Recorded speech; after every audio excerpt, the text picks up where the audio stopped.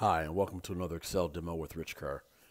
In this scenario, I'd like to demonstrate the concat function, which is virtually identical to the concatenate function from previous versions of Excel. But concat is the new iteration of that function. And I'm going to combine it with a function called character that will allow us to manipulate our text strings with a little bit more flexibility and control. Here's the scenario. I've got names, company names, and positions. And I'd like to bring that data together with the first and last name together with a space in between, then the person's position, and then under that, the company. So I want to have 3 lines of text: name, position, and then company. I want to kind of pull that together in a format that would be suitable for a name badge. So I'm going to create a column here called badge text. And like any Excel formula, we start with the equal sign. I'm going to use the concat function. Now, when you start typing concat, you'll see in the drop-down the old function concatenate with the little symbol there that kind of lets you know this is an old function. It still works for backwards compatibility, but the preferred and updated version is concat. So that's the one we're going to use here, concat. And then, of course, my first text will be the person's first name, which I have in A2. Just like with concatenate, in concat, you separate the values that you wish to concatenate with commas. Now, I don't want to put the last name flush up against the first name like this, right? Because then there's no spacing. So after A2, which contains the first name, I'd like to insert a space. And I'll use the quotation marks to do so.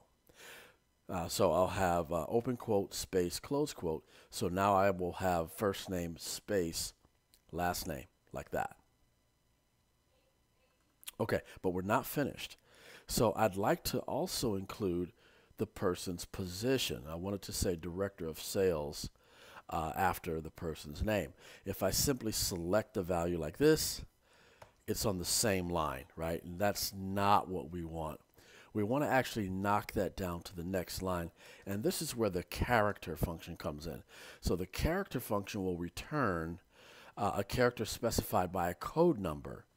So the backdrop to this idea is that every character from your keyboard, as well as non-printable characters like spaces, tabs, and in this example, a new line feed, can be represented by a code number with this character function. And I'll put a link in the description.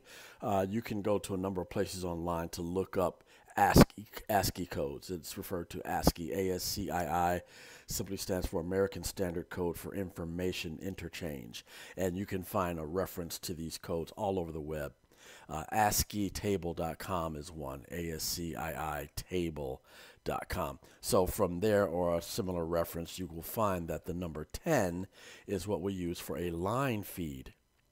So now this is going to put a line feed, meaning going down to the next line, and then comma the position. So let's see if this works so far. So if I extend the height of my row, we can see that, in fact, let me double click for the auto fit. There we go. So we can see that the title or the position now follows on the next line.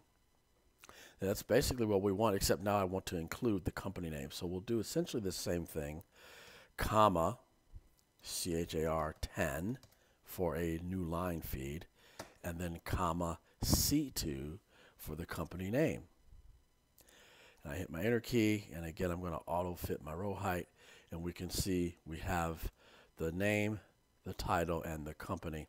And I'll simply fill that down to the rows below, and we can see that that function works for all the data that we have.